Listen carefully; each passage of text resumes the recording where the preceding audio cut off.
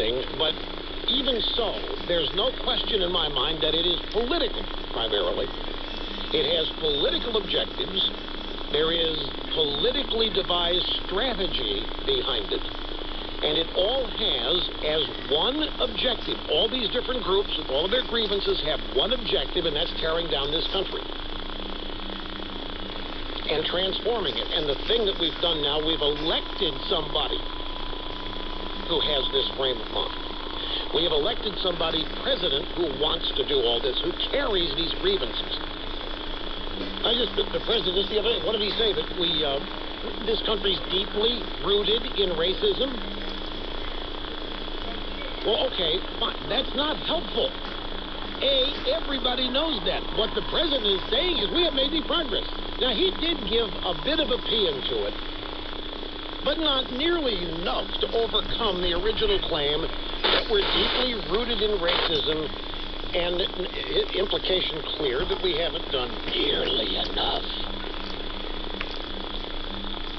And that simply isn't true, particularly when it is patently obvious that no matter what is done, it doesn't even matter.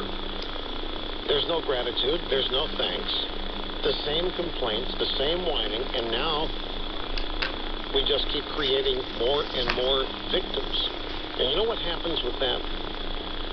You remember the days where people said, no, I refuse to play the victim. I am not going to play the victim. It was an attitude that was scorned to be a victim. Today, it's a badge of honor to be a victim. This is NIH Health Matters. People with severe kidney disease, also known as kidney failure, need some form of kidney replacement therapy to survive. The most common form in the United States is hemodialysis. Dr. Catherine Myers with the National Institute of Diabetes and Digestive and Kidney Diseases explains hemodialysis. It is a procedure that requires access to blood vessels so that blood is actually removed from the patient, is then treated in a dialysis machine, and then returned. Dr. Myers says that there are different ways for physicians to set up what is called an access for hemodialysis. For more information, visit www.nih.gov. Health Matters is produced by the National Institutes of Health, part of the U.S. Department of Health and Human Services.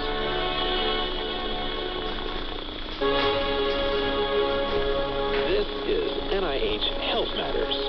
The National Institutes of Health is launching a new drug development pipeline. There exists a gap today between the early part of the scientific research needed to develop drugs to the clinical trials that are eventually done. Dr. Alan Guttmacher at the National Human Genome Research Institute says only if preclinical work is successful can a potential treatment move to clinical trials in patients. Unfortunately, the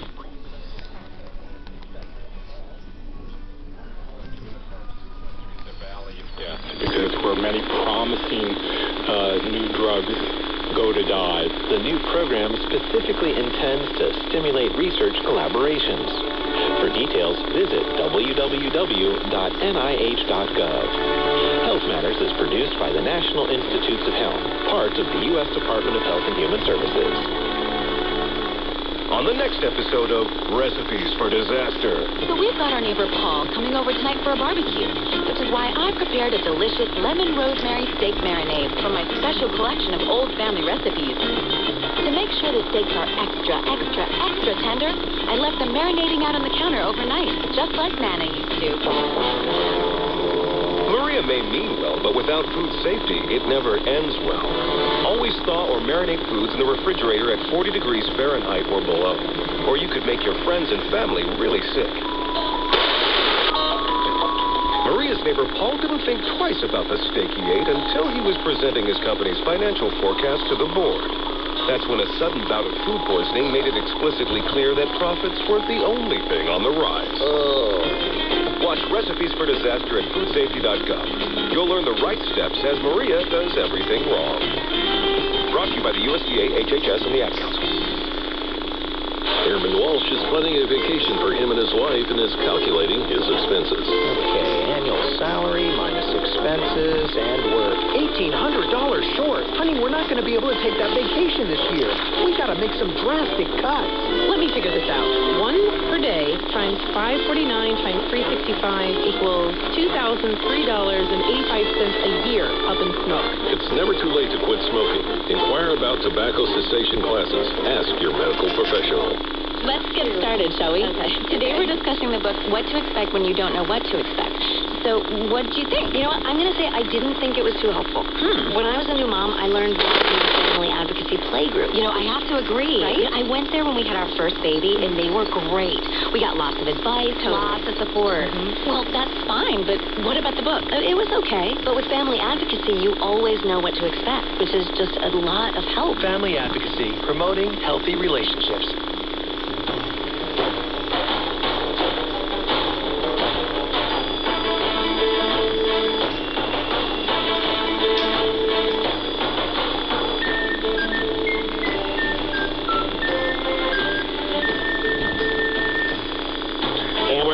Rushball, your guiding light behind the golden EID microphone, brand new week of broadcast excellence. Your phone calls coming up as they always are, 800-282-2882 if you want to be on the program. Yeah, it used to be that it was a matter of scorn to be a victim. Nobody wanted to be a victim because victims whined and they complained and blamed others for their plight. It was a stigma, and that's why not that long ago, you would probably remember people running around refusing to play the victim. In fact, it was almost valorous to not be the victim. But today it's just the exact opposite. To be a victim is to be a hero. To be a victim is to be some sort of massive fighter for justice and integrity. And I'll tell you what happens. And we're living it. We're right in the middle of it. I don't care. Take your favorite group. Pick any group you want that has become fully victimized. They are fully enmeshed in victimology, and where they live is the victimhood. And it's gotten to the point now where anything that is said contrary to the contentions made by the victims is considered to be an attack on the victims. The victims in our culture, I also call the offended. And there are people that are offended by, you name it, secondhand smoke, offended by words they hear on radio, TV, whatever. They're everywhere. And if you don't bow down and try to accommodate every little whining, moaning complaint, then you are judged to be attacking them. This manifests itself in number. You know our biggest victim in the country is right now is Barack Obama. And he plays it to the hilt. He's the biggest victim we've got. And if there's any criticism of Barack Obama, why, it is considered to be an attack. It is considered to be an attack rooted in racism. And all of this is designed to shut down, legitimate or otherwise. It's designed to shut down disagreement, shut down debate, you name it. It's designed to intimidate.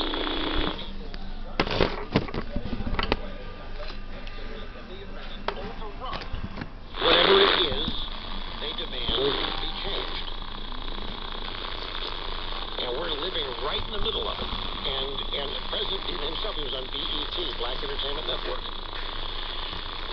And he effectively labeled the United States as being a country of racists and having deep roots in racism.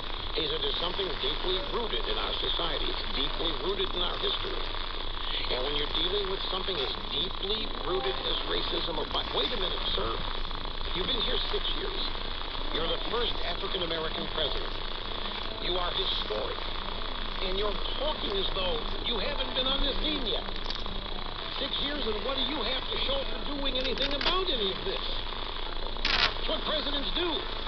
Deal with problems. Improve the country. Unite people. Bring them together. Move everybody forward. Not divide them. I really think this is extremely harmful, and it's getting worse by the day. In Ferguson, do you know what happened in Ferguson? There's a story at National Review Online today. The Justice Department went into Ferguson, Missouri, ostensibly to have a meeting with community leaders. to try to come up with solutions to various problems. And that was just a cover for what really went on. The mayor got fooled by it, but some people that were in these meetings have told National Review Online what really happened in there was that the Justice Department was asking attendees if they know how to recognize the signs of white privilege. And if they know how to deal with white privilege. And if they didn't know how to recognize the signs, the Justice Department told them what the signs of white privilege are, how you can spot it. And the Department of Justice then gave them guidelines on how to behave and how to react to white privilege. So what was everybody thought the DOJ going in there trying to mollify things and get answers, dig deep and get to the truth? They were going in throwing gasoline on the flames, hoping for a bigger fire by telling the red, yeah, you guys got all kinds of white privilege going on here, Ferguson, and let me tell you how to spot it. Eric Holder's Justice Department. This is not unifying. It's not problem solving. It's exacerbating, and it's using people. And it is encouraging anger. It's promoting anger and division and all these things, and it's keeping primarily all these people Democrat voters in perpetuity. Is the primary objective of this. This country is over 230 years old. And this past weekend, we've had to listen to people all over the place act as though not one thing has even been tried to deal with this root racism plaguing America. And that simply isn't the case. Because you see, the victims in this current culture can never be wrong. The offended, the victims, are always right. And if you do not kowtow to it, you are considered to be attacking them. And attacking a victim, boy, that's just mean. Because victims, by definition, are